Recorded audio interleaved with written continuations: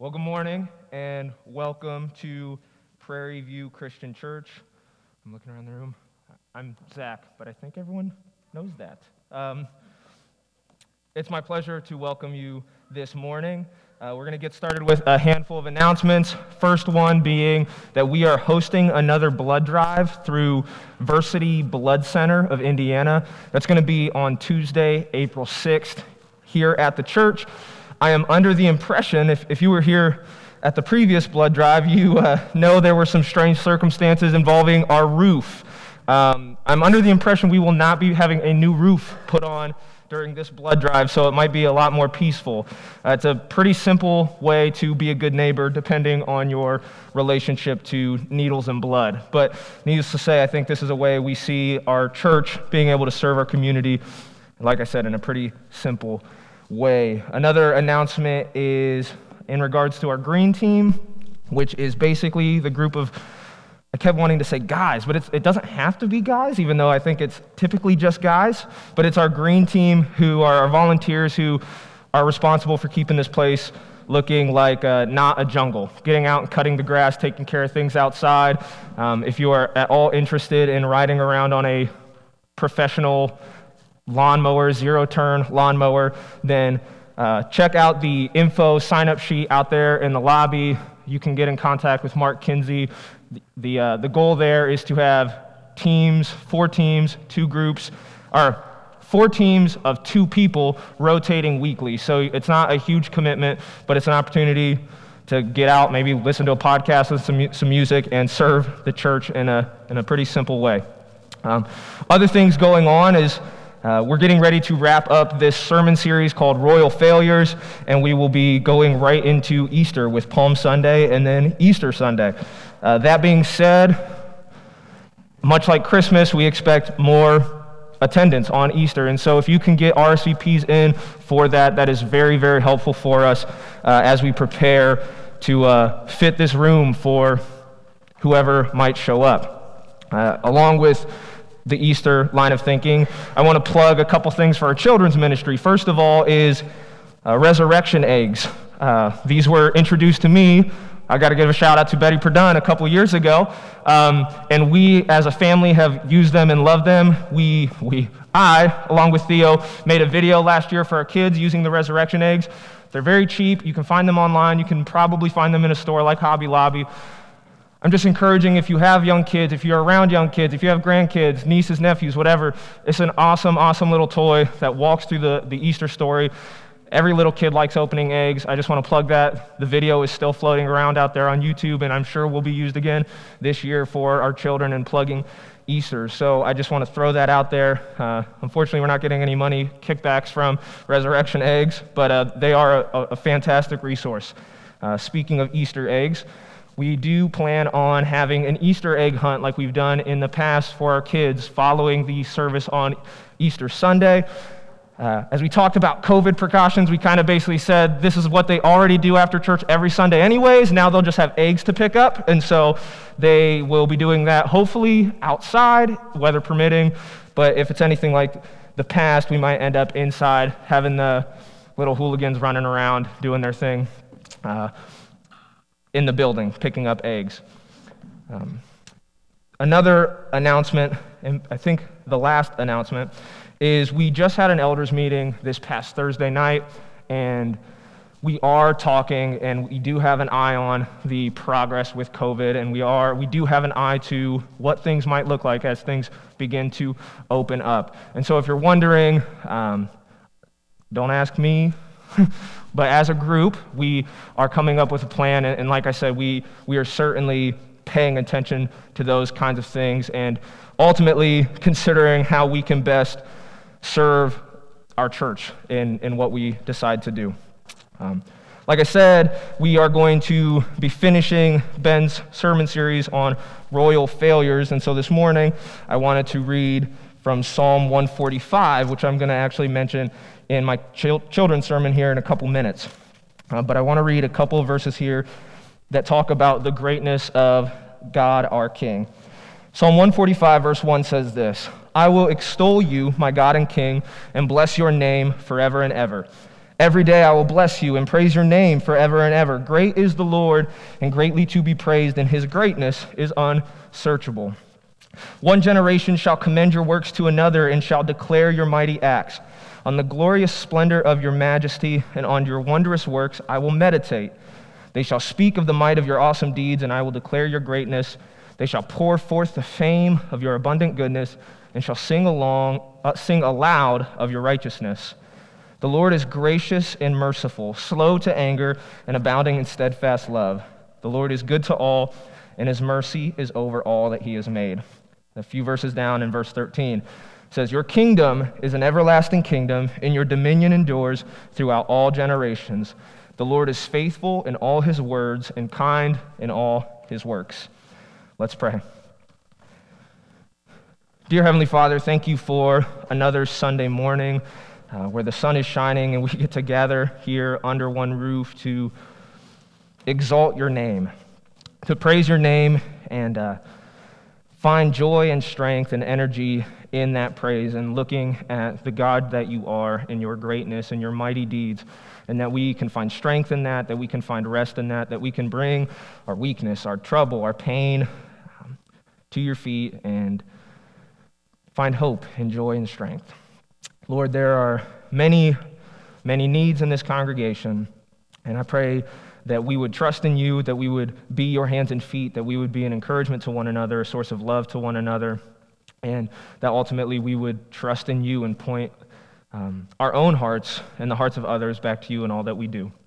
Father, I pray that as we continue, as we move through the service this morning, that you would free us from distractions, that you would help us to focus on you as beautiful, as lovely, as wonderful, that our hearts would be caught up in all that you are, and that you would change us, that you would make us into better people, a better church that better reflects you out into a world that is so in need of godliness and so in need of holy love and holy justice. Thank you for your goodness to us. Thank you for calling us together and bringing us here this morning. It's in Jesus' name I pray. Amen. All right, at this point, I will call the kids forward, the few that are here, and we'll go into our children's sermon.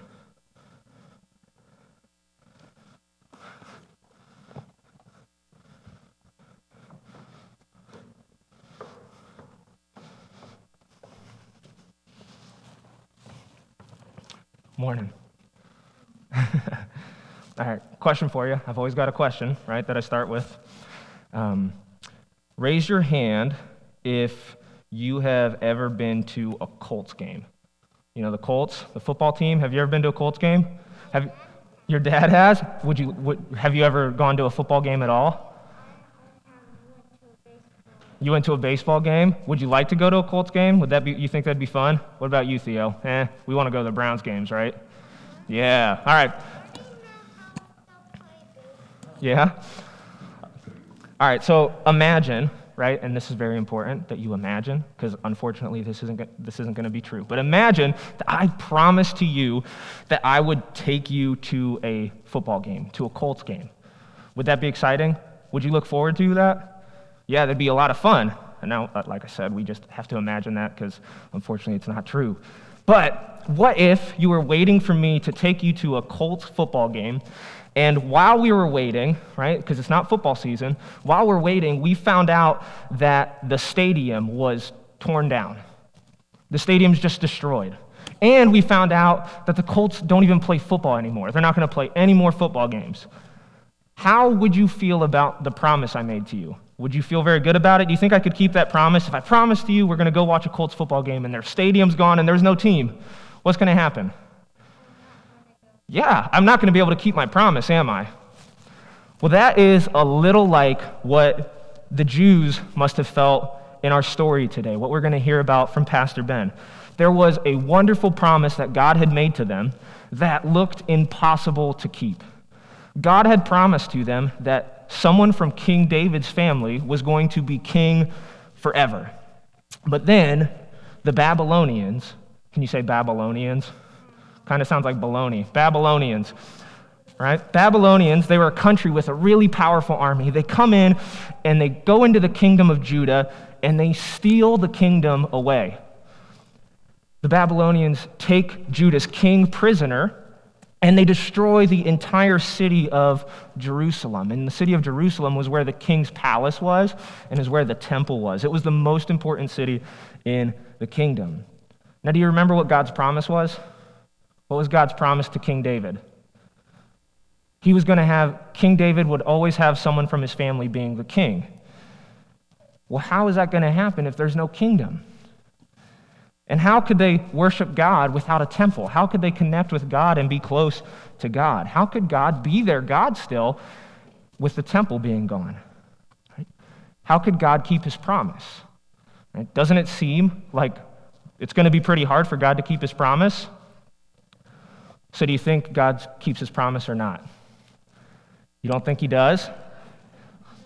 He does. You're right. Because God always keeps his promises. You can be sure that God always keeps his promises. The Bible makes it very clear that he is faithful. That means he doesn't break his promises. What he says is true. Psalm 145, verse 13 says, "The Lord will keep all his promises. He is faithful in everything he does." So, God has promised a king, but there's no kingdom. And there's no palace, there's no temple. So how does God give a king from David's family to be king forever? Any ideas? You know where the king comes from? That's a really good guess. God keeps his promises in and through Jesus. Jesus was born into the family of David, and God made Jesus king. And Jesus is king not over just the kingdom of Judah, not in Jerusalem, but over the whole earth. Jesus' throne isn't in a palace in Jerusalem. It's in heaven, seated next to God the Father. So even in the middle of lots of bad things, when it seemed like God couldn't possibly keep his promise, God was still God, and he was still in control and still keeping his promises. But why did he let the bad things happen? Why do you think God let bad things happen if he was going to keep his promise all along?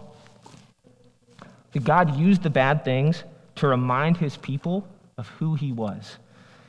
See, they were looking forward to God's promises, but they'd forgotten that God was the one who promised them. They'd forgotten that the promises were only good because God was going to make them happen. And so, God was showing them that his plans were bigger than what they thought. Right? God was showing them that he was God, that he was in control, that he was the one that was their hope and what they were looking forward to and counting on, and that what they were looking forward to and counting on was much bigger than a little kingdom in Jerusalem.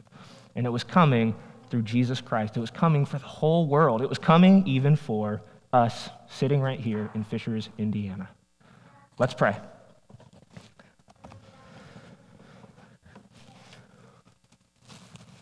Dear Heavenly Father, thank you for your faithfulness. Thank you that as we sit in this room, you have not changed. You have not changed from yesterday to today. You will not change tomorrow. And as I sit here in front of these little ones, I can have confidence that the God you were for me today, the God you were for me 10 years ago, is the same God you will be for them as they continue to grow, as we continue to grow together. And because you are that same God, because you're faithful, we can have confidence as we go out into the world, as we live our lives with lots of hard things that might happen, lots of confusing things that could come our way.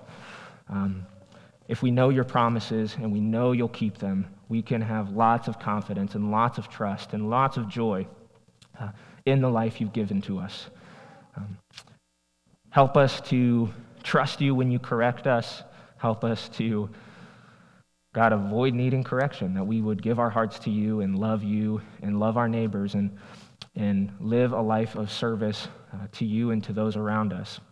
God, help us as a church, help me as a pastor, help us as parents, as families, as grandparents, as aunts and uncles, and just individuals to pass on the faith. Because you are a good God, you're a God who doesn't change, and you're a God who is faithful. Lord, I pray that as we continue in the service, we would be reminded of that, reminded of your goodness, and take heart in that wonderful truth. It's in Jesus' name I pray. Amen. You guys can go back to your seats.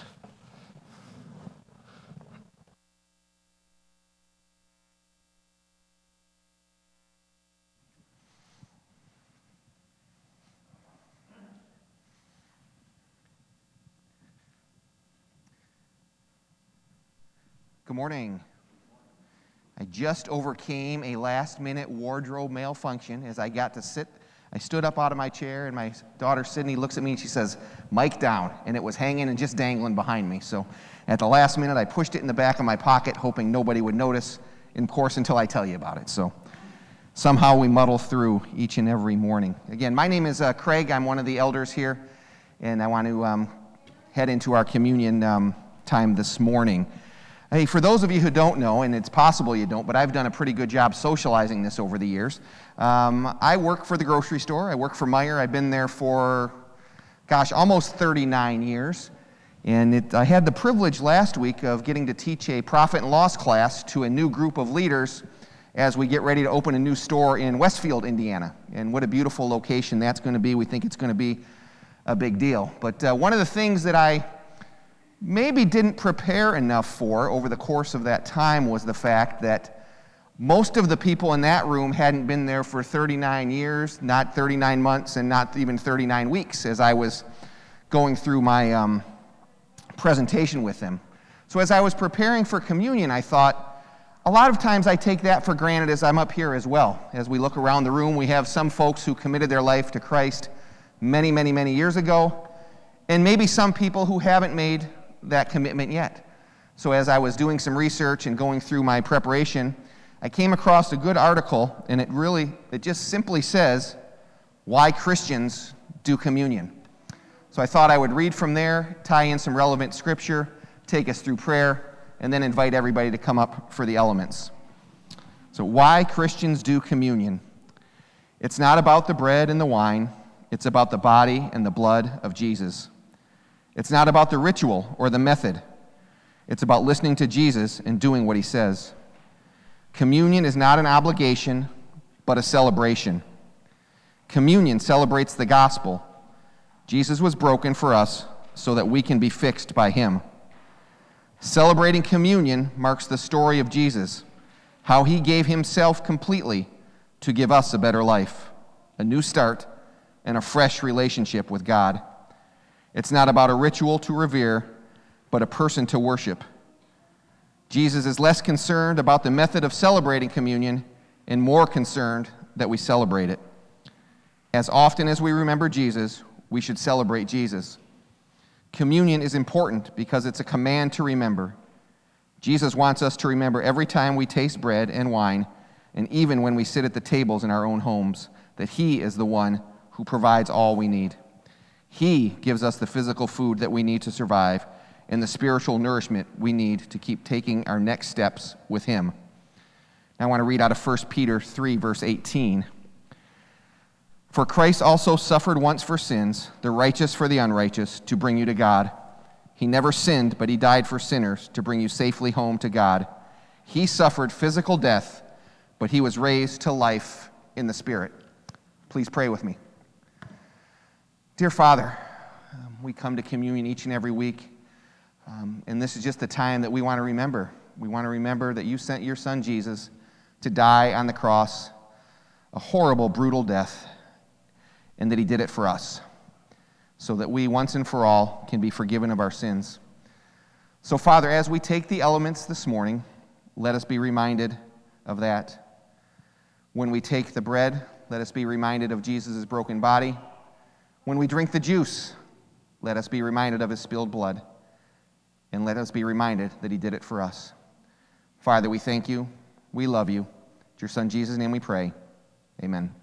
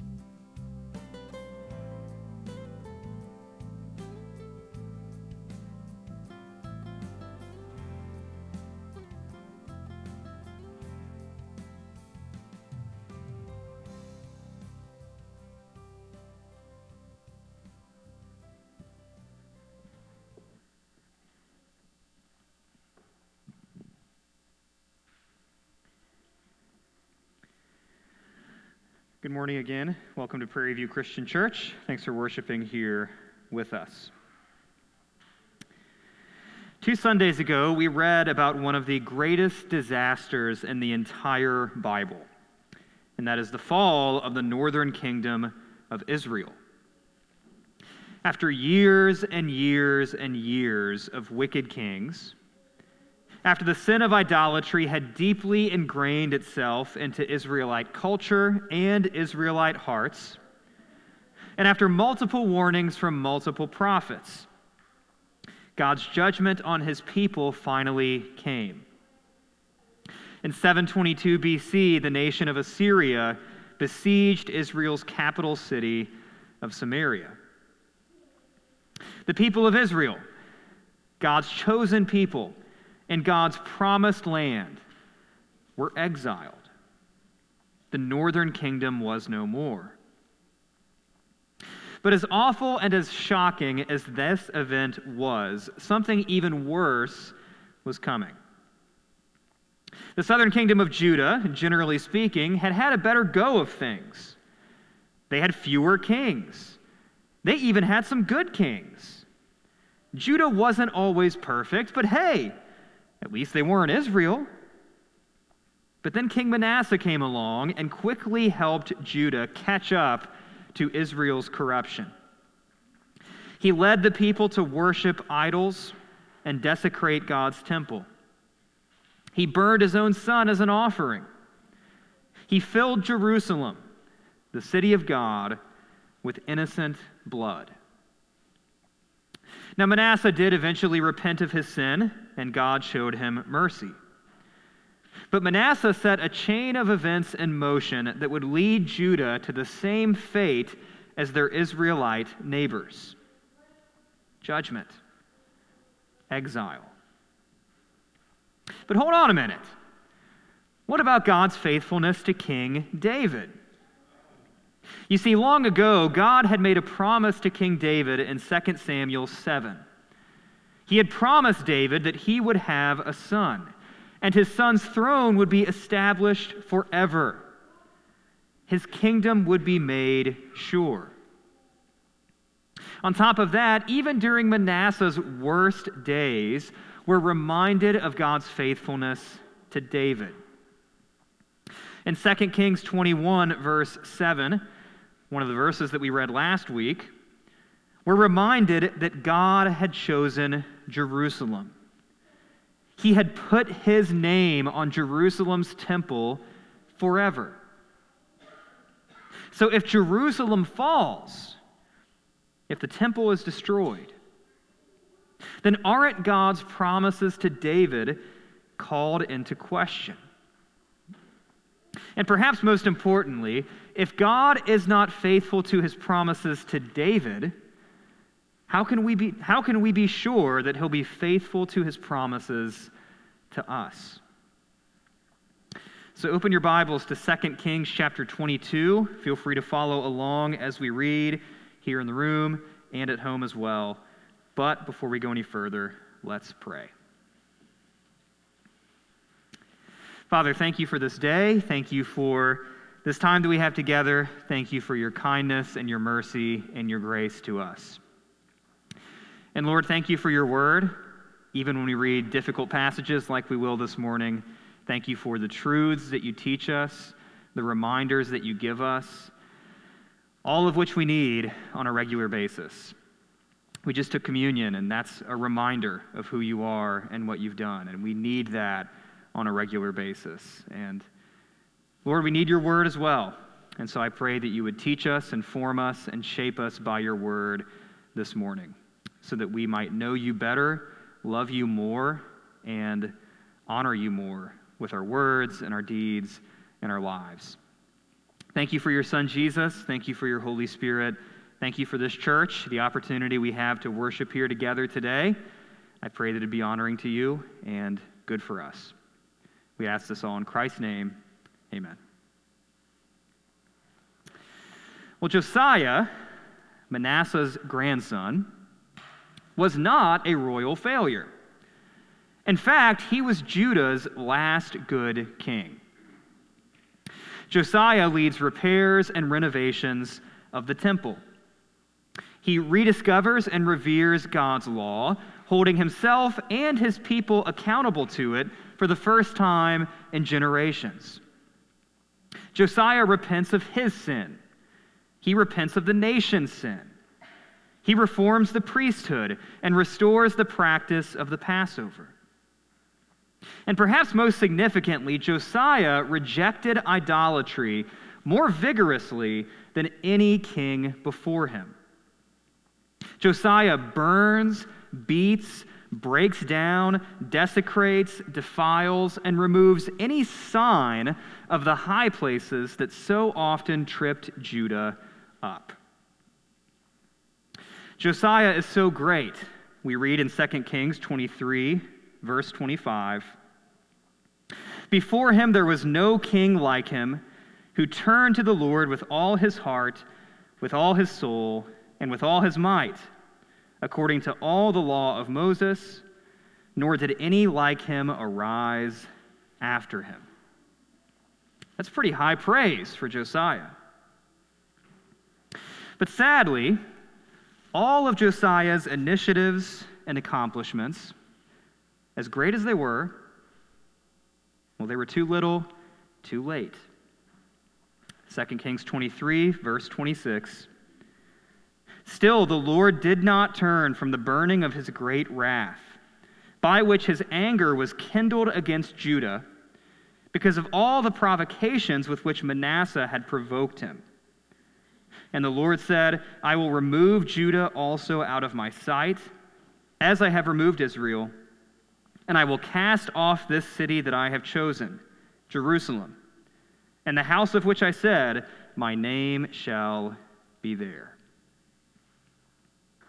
So not even the great King Josiah could right all the wrongs that the nation of Judah had committed. The toothpaste was out of the tube. The genie was out of the bottle. God had justly decided long ago that Judah would be exiled for their sins. And while God did mercifully wait until Josiah was gone to do it, nothing Josiah did in advance could truly stop it. And given what we've read over the past few weeks, honestly, that shouldn't come as a surprise. We read 2 Kings 17 a few weeks ago during the reign of Hoshea. Verse 13 says, Yet the Lord warned Israel and Judah, not just Israel, but Judah too. He warned them by every prophet and every seer. Judah also, not just Israel, Judah too, did not keep the commandments of the Lord their God, but walked in the customs that Israel had introduced. In 2 Kings chapter 20, King Hezekiah welcomes Babylonian officials into Jerusalem and feels the need to show off all of his treasures. But then the prophet Isaiah warns Hezekiah that one day Babylon will be back. And this time they won't just look. And then last week we read in 2 Kings 21, 10 through 15, that God would wipe Jerusalem out like a dish. Judah deserved judgment, and there have been multiple previews of it. Quite frankly, it's been a long time coming, which only speaks to the patience and the grace of God. But in today's chapters, God's judgment finally arrives. Now, at the beginning of the sermon, we said that the fall of Judah was a worse disaster than the fall of Israel. Why is that? What makes the fall of Judah so much more disastrous than the fall of Israel? What makes 586 BC so much more devastating than 722 BC? Well, it comes down to three words: David, Jerusalem, temple. David, Jerusalem, temple. It simply cannot be overstated how central those three words were to the imagination, the worldview, the history, the national pride, and the very reason for existence of the Jewish people. There is no comparison, no illustration that can even come close to doing it justice.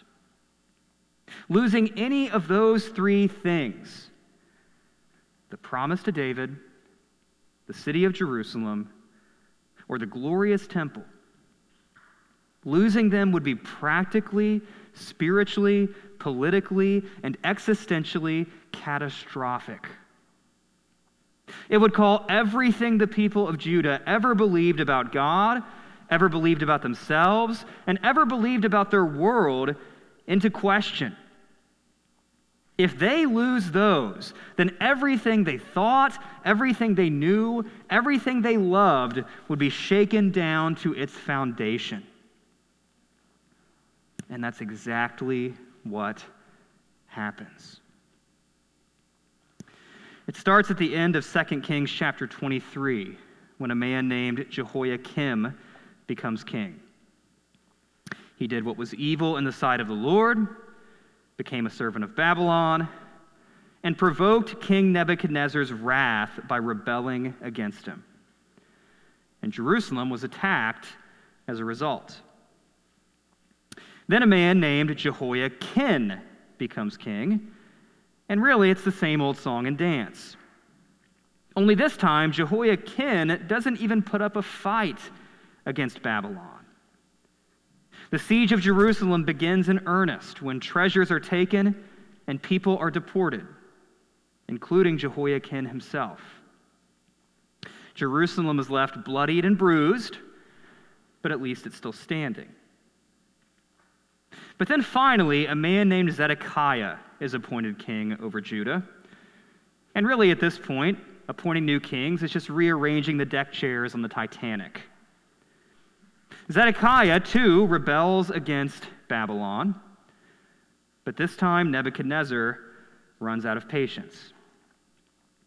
That's when we get to the faithful chapter, 2 Kings 25, starting in verse 1. And in the 9th year of his reign, in the 10th month, on the 10th day of the month, which, as we've said before, anytime you're reading the Bible and you see something presented like that, you know what's about to happen is very important. Nebuchadnezzar, king of Babylon, came with all his army against Jerusalem and laid siege to it. And they built siege works all around it. So the city was besieged till the 11th year of King Zedekiah. On the 9th day of the 4th month, the famine was so severe in the city that there was no food for the people of the land. Then a breach was made in the city, and all the men of war fled by night by the way of the gate between the two walls, by the king's garden, and the Chaldeans were around the city. Chaldeans, another word for Babylonians. And they went in the direction of the Arabah. But the army of the Chaldeans pursued the king and overtook him in the plains of Jericho, and all his army was scattered from him. Then they captured the king and brought him up to the king of Babylon at Riblah, and they passed sentence on him. They slaughtered the sons of Zedekiah before his eyes, and put out the eyes of Zedekiah, and bound him in chains, and took him to Babylon. In the 5th month, on the 7th day of the month, that was the 19th year of King Nebuchadnezzar, king of Babylon, Nebuzaradan, the captain of the bodyguard, a servant of the king of Babylon, came to Jerusalem.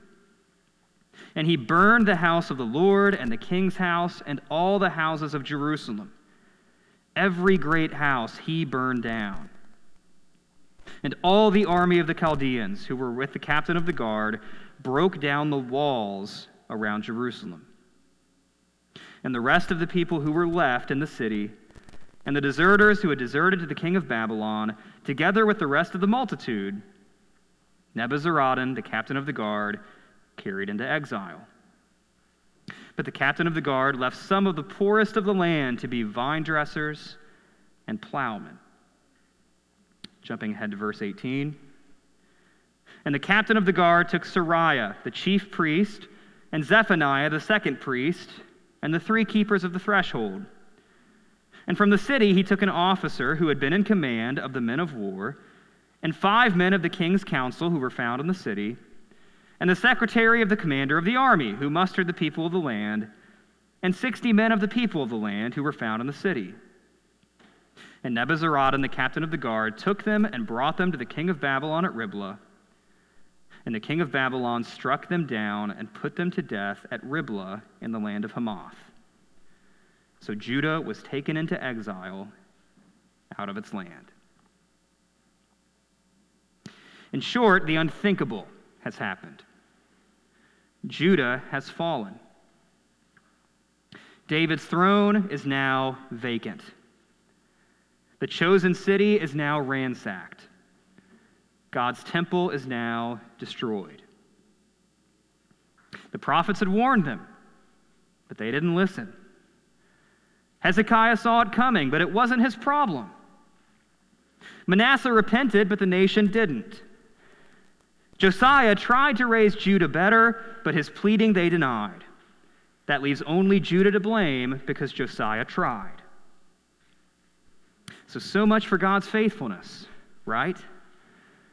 So much for God's promises, right? They're buried in the dust of an empty throne, a smoldering city, and an obliterated temple. Can God be trusted after that? But what do we learn from such a horrible tragedy of such biblical proportions? What do we take away from one of the darkest moments in all of Scripture? Well, a few lessons. First, God's people can look back on this event as a cautionary tale against the sins of spiritual laziness, a sense of entitlement, and arrogance. For years leading up to this event, the people of Judah were convinced that what happened to Israel could never happen to them, no matter how wicked they got. Why? Those 3 words we mentioned earlier. David, Jerusalem, temple. They were on David's side. They were in the chosen city of Jerusalem. They had the only real, true, original temple of God's presence. What happened up north wouldn't happen to them. They weren't going to be exiled. God would never treat them that way. And while in a sense, those 3 things were true, they were on David's side. They were in Jerusalem. They did have the temple. The people of Judah allowed themselves to get complacent. They became half-hearted in their worship, their obedience, and their love. They convinced themselves that they could deny, reject, provoke, and abandon God without consequence. They had a fallback plan. They had a get-out-of-exile-free card. They had 3 of them. In short, the people of Judah took God's kindness to them for granted, and they were judged for it. We Christians are not immune or exempt from the same temptation. Spiritual laziness, a sense of entitlement, and arrogance. I raised my hand. I said the prayer. I got dunked in the water. I write my checks. As long as I jump through the hoops, perform the right rituals, and put on a nice show, then I'm in good shape. We too can find ourselves getting complacent and half-hearted in our love for God to the point of taking His kindness to us. Bought with nothing less than the body and blood of Jesus Christ, we can take it for granted. That's why the Apostle Paul reminds believers in Galatians 5, verse 13, not to use your freedom as an opportunity for the flesh. He also reminds us in Romans 6 that God's grace to us is not our license to pursue sin, not our license to get away with sin. God's grace to us is the very basis, the very motivation for our pursuit of holiness.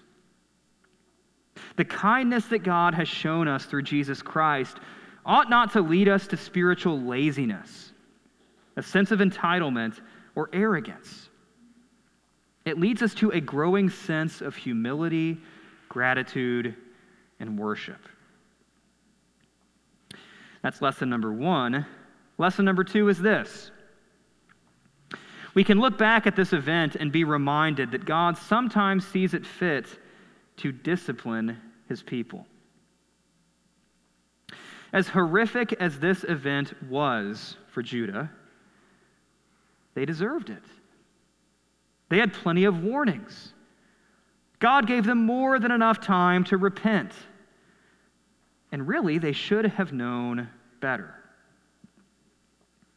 Thus, God had every right to allow, or even directly cause his people to face the consequences of their actions. But hold on. What about God's grace? What about God's love? What about God's mercy?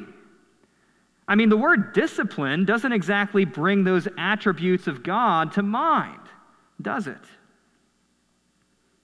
Well, Christians can be confident that while God's discipline may be painful, he does not discipline us for the sake of our complete and utter destruction. He disciplines us because he loves us. He disciplines us because it's for our good. It's for our purity. It's for our repentance. This short-term suffering is for our long-term growth. As we read in Hebrews chapter 12, God disciplines us because he is a loving Father, so that we may share in his holiness and yield the peaceful fruit of righteousness. So lesson number one, it's a cautionary tale against the temptation of spiritual laziness. Lesson number two, this story reminds us that God sometimes disciplines his people. Lesson number three, this story can remind us that there will be a day of judgment. For the nation of Judah, 586 BC must have felt like nothing less than a day of judgment. They were called to the carpet for their sins, and they were punished. For generations, they had forgotten that there was a God they must answer to. They lived as if there wasn't, and they got a rude awakening when Babylon showed up at their gates, and they remembered that there was. I'm sure those people were shocked, though really they shouldn't have been.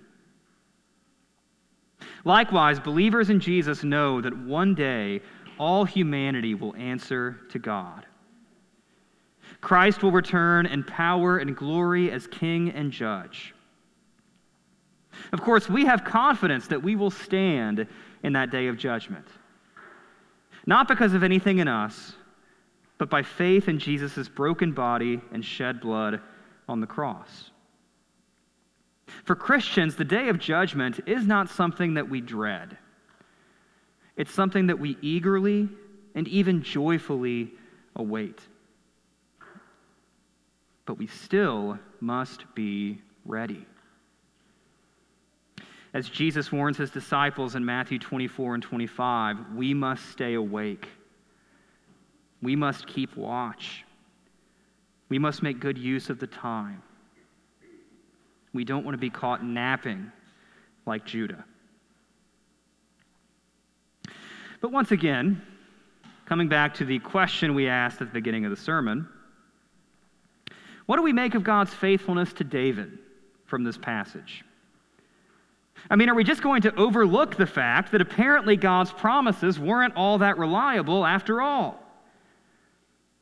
Really, that may be the biggest question this biblical event raises. And the answer may be more important than anything else we've talked about today. Does God keep his promises or not? Can God's word be trusted or not? If the answer is no, then those three lessons we just talked about, they lose their significance. And though it may be hard to see through the wreckage of 2 Kings 25, the answer is a resounding yes. God does keep his promises. God's word can be trusted. God is faithful. You see, God's people in both Israel and Judah would not be completely annihilated. They wouldn't be exiled forever. The walls of Jerusalem would eventually be rebuilt. God's temple would stand again, though not in its former glory. But that's only 2 out of 3. What about David? What about David's throne? You see, even after all those other sufferings are past, David's throne would remain empty. And if that's the case, does that mean God has failed? Again, the answer is no. Because there would be another Davidic king, and his name is Jesus Christ. And as we'll see over the next 2 weeks, Palm Sunday and Easter, Jesus would not reign in the same way that David, Solomon, or any other king of Israel or Judah ever did. And maybe that's okay. Because in one way or another, all those other kings, they were royal failures. But this king will be different. This king will be better. He will lead God's people to a better city. He will lead us to a better temple. And he'll lead us there from a very different kind of throne. One shaped like a cross that leads to a tomb, but ultimately ends with him sitting at the right hand of the Father. This city will come down from heaven. And there won't be a temple of God's presence in that city, because God will be so close that a temple isn't needed. And all the marks of the royal failures, all the marks of this fallen world in which they rule and reign, and we live and we suffer. Tears, death, mourning, crying, pain, destruction, sin, and Satan. In that better city, with that better temple, and that better king, they will be no more. All who believe in this king, the Son of David, the Son of God, Jesus Christ, will be welcome. And he will never fail. His kingdom will never fall. And those in his kingdom will never be exiled. Let's pray. Father, again, thank you for this day. Thank you for your word. Thank you for the promises that you made to David, that you kept, even if it wasn't always easy to see how or when or where. But Lord, you kept your promises to David. And Lord, thank you that we are beneficiaries as well of your promises to David. Those promises that you issued way back in the Old Testament, dating all the way back to the first chapters of the Bible.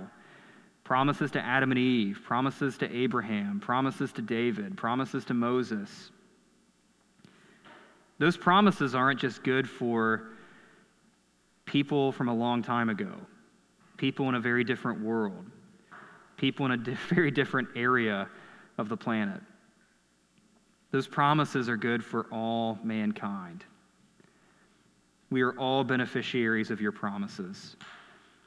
And because you have kept your promises to David, we can trust that you will keep your promises to us.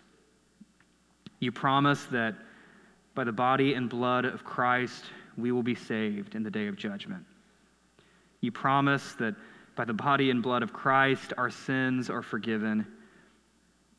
You promise by the body and blood of Christ that we are reconciled to you.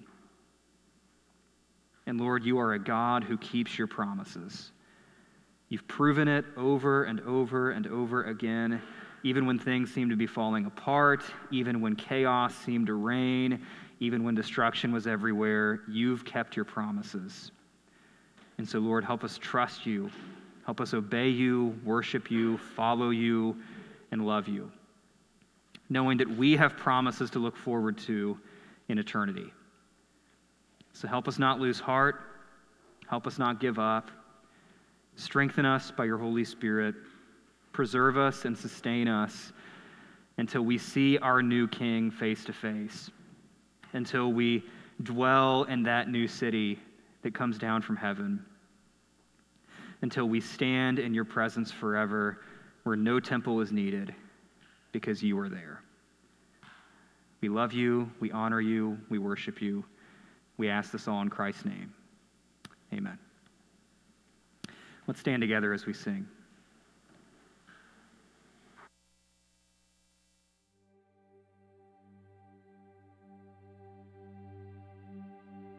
Bless the Lord, oh my soul, oh my soul, worship his holy name. Sing like never before, oh my soul, now worship your holy name.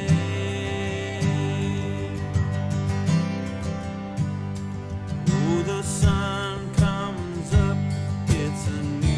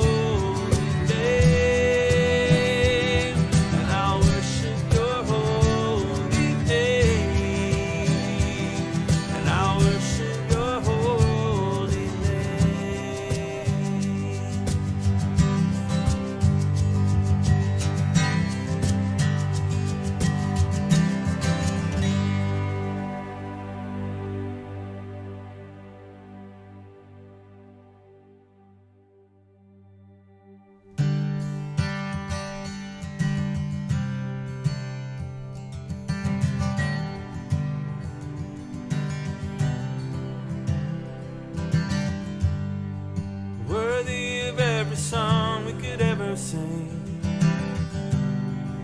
Worthy of all the praise we could ever bring. Worthy of every breath we could ever breathe. Live for you.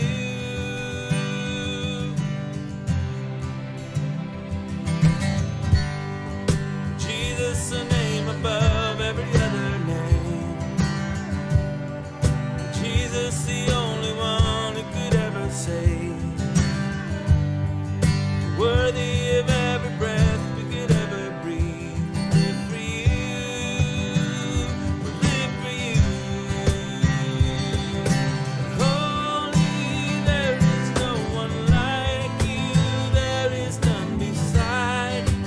Open up my eyes in wonder and show me who you are and fill me with your heart and lead me in your love to those around me.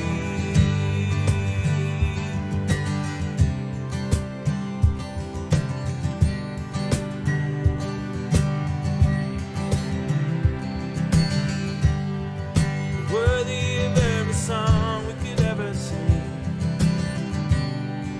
Worthy of all the praise we could ever bring.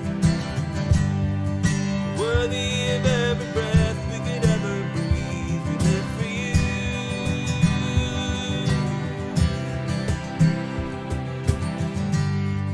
Jesus, a name above every other name. Jesus, the only one who could ever save. Worthy of every breath we could ever breathe. We live for you. We live for you. Holy, there is no one like you. There is none beside you. Open up my eyes in wonder and show me who you are and fill me with your heart and lead me in your love to those around me. And I will build my life upon your love. It is a firm foundation, and I will put my trust in you alone. And I will not be shaken, and I will build my life upon your love. It is a firm foundation, and I will put my trust in you alone. And I will not be shaken. And holy, there is no one like you. There is none beside you.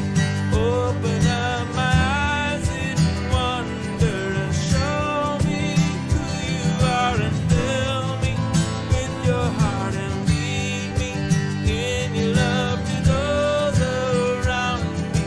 And I will build my life upon your love. It is a firm foundation, and I will put my trust in you alone. And I will not be shaken.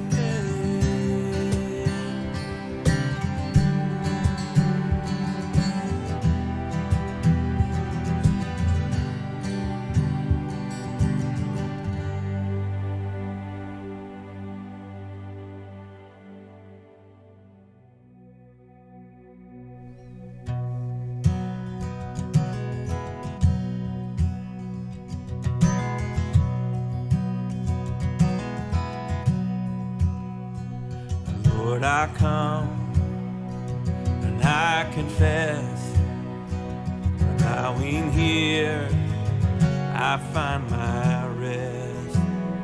Without you, I fall apart. You're the one that guides my heart. Lord, I need you. Oh, I need you. Every hour I need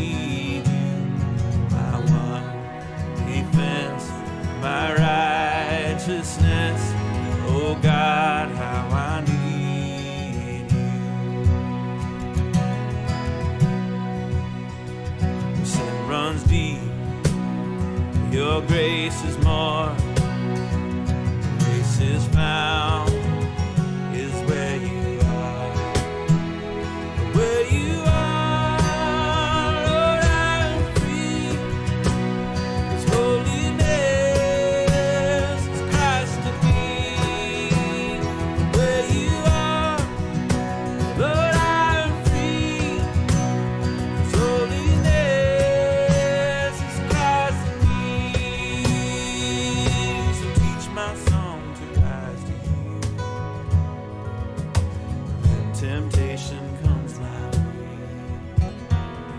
when I cannot stand, I'll fall on you.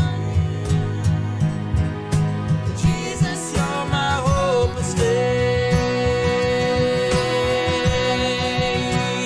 'Cause Lord, I need you. Oh, I need you. Every hour I need you. My one defense, my righteousness. Oh God, how I need you. Lord, I need you. Oh, I need you. Every hour I need you. My one defense, my righteousness. Oh God, how I need you. My one defense, my righteousness. Oh God, how I need you.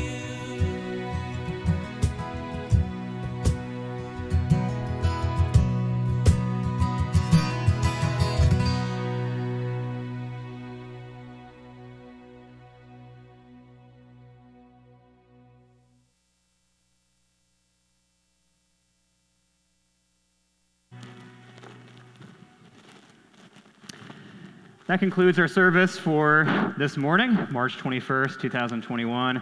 A couple things to mention really quickly. You may have noticed my fashionable March Madness mask. The reason I have one of these highly coveted masks is because our own Kim Kors gave it to me. And it's also worth mentioning that Kim Kors is in first place in our bracket challenge. So keep it going, Kim. I think my two kids have picked just about every single upset that's happened. They picked North Texas, they picked Ohio, they picked Oral Roberts, so they're in good shape. But Kim's in first.